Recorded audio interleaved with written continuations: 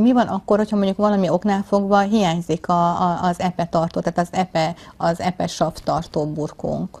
Előfordulhat ez? Tehát, hogyha az epehólyagot kiveszik, igen. Ez a raktár kiesik, akkor az azt jelenti, hogy gyakorlatilag folyamatosan csorog a májból, az epekapillárisokon keresztül az epevezetékbe és a patkóbélbe az epe.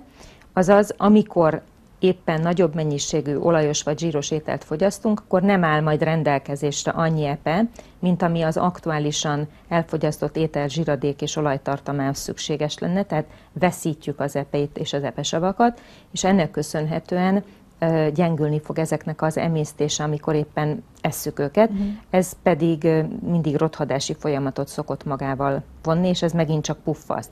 Nagyon sokszor van az, hogy jön az epeköves beteg, mik a tünetei, hogy puffad, görcsöl a hasa, fáj a hasa, és esetleg nagyon nagy, erős hátba kisugárzó fájdalmai vannak, akkor mi történik, ha ez többször megismétlődik, kiveszik az epehólyagot, átmenetileg megkönnyebbedik, és néhány hónap elteltével jön a beteg, hogy doktor, mert megint ugyanaz a bajom, mint régen, lehet, hogy nem görcsölök, de állandóan puffad a hasam, bármit eszek, sőt, ha egy picit több zsíradék van valamiben, vagy akár a vasárnapi húsleves után, azonnal föl kell állnom, és futni kell a vécére, mert egy hígszéklet ürül.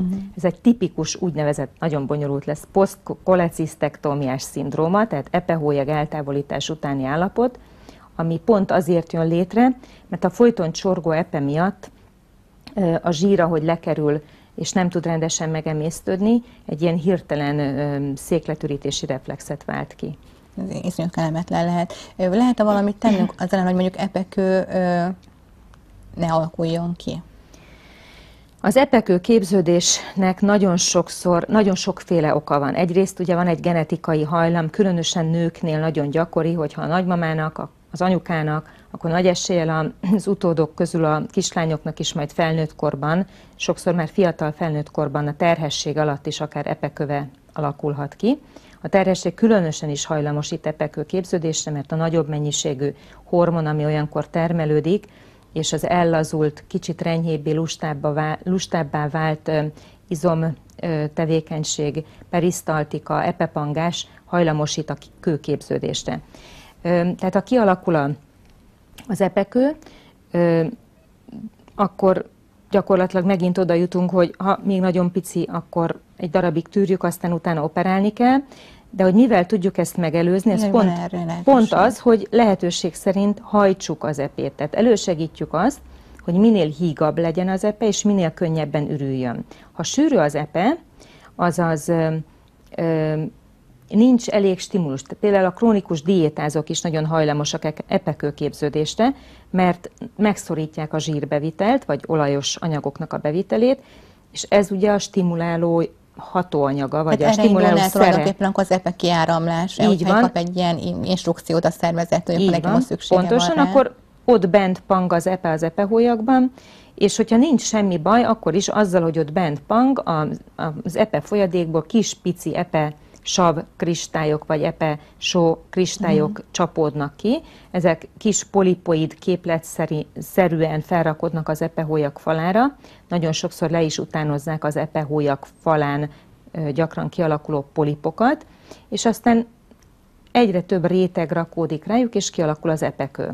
Hogyha bizonyos időszakonként, főleg reggel, mondjuk például vajaspiritost lágy tojással eszünk, akkor ez egy elég intenzív inger arra, hogy nagyobb mennyiségben kiürüljön az epe, és akkor ez a pangó epe, ahogy kiürül, kimosodnak ezek a kis kezdődő epekő képződményecskék is, és úgy hívják, hogy sludge, vagy ilyen sűrű epehólyag bennék kiürül, és akkor ezzel kvázi segíthetek abban, hogy ne alakuljon ki epekő akkor is, hogyha családilag egyébként hajlamos lennék rá. Tehát epekő megelőzési módszer, vagy pedig egy epe karbantartás tulajdonképpen, akkor ne hagyjuk elrenyhülni az epehólyagunkat, és akkor legyen egy folyamatos munkabírása. Más módszer még erre, hogy szedünk olyan gyógynövénykészítményeket, amelyek elősegítik az epe termelődését, higítását és ürítését. Vannak ilyen epesav és gyógynövény tartalmú kombinált készítmények. ezek többnyire keserű anyagokat tartalmaznak. A keserű anyagokról annyit érdemes tudni, hogy ugyan nem nagyon szeretjük őket, viszont ezek rendkívül hasznosak az emésztőrendszernek, mert stimulálják nem csak az epe termelődését a májban, hanem a hasnyálmirigyben az enzimek termelődését is, és a bélfalban levő enzim aktiválódást is, vagy enzim termelődést is. Tehát amikor valaki egy kicsit nehezebb, tartalmasabb ételt eszik, akkor célszerű keserű teákat inni, vagy olyan készítményeket bevenni, amikben keserű hatóanyagok vannak. Egyébként az unikumnak, meg a többi ilyen digesztívumnak is, tehát ilyen emésztéssegítő aperitívnek, vagy utólag elfogyasztott anyagnak is hasonló a hatása. Tulajdonképpen erre is hozták létre az unikumot, hogy elősegítse az emésztő nedveknek a kiválasztását, és ha aperitívként fogyasztjuk, akkor már felkészíti az emésztőszerveket arra, hogy mire lekerül az étel, legyen elegendő enzim. Ha meg utólag fogyasztjuk, akkor arra, hogy hát sok volt, és akkor termelődjön még, hogy könnyebb legyen őket megemészteni. Az emésztésben, a bontásban. Igen. És a harmadik még, amit szoktam mondani, sok lehetőség van még, de mondjuk amit még szoktam javasolni, a stressz az egy nagyon fontos tényező az epeürülés rontásában vagy romlásában, mert összehúzza azt a... Nem segít? Tehát most epeömlés kapok valamitől, vagy valakitől, az nem segíti a stressz, vagy ez a fajta ideges összehúzódás, akkor ez nem létező fogalom, ez egy téves fogalom? Hát van olyan, amikor valaki borzasztóan stresszelt, és tényleg van egy ilyen epegörcs, és így bemegy nagyobb mennyiségű epe a patkóbélbe, de azért alapvetően inkább epepangást csinál a stressz, főleg a krónikus, tartós, elhúzódó munkahelyi, vagy családi, vagy egyéb konfliktusokból adódó stressz, mert hogy azt a szájadékot, amin keresztül az epe és a hasnyálmirigy enzimek a patkóbélbe beürülnek, azt a szájadékot összehúzza, ezt a páterpapillát görcsbe rántja, és annak az átjárhatóságát rontja.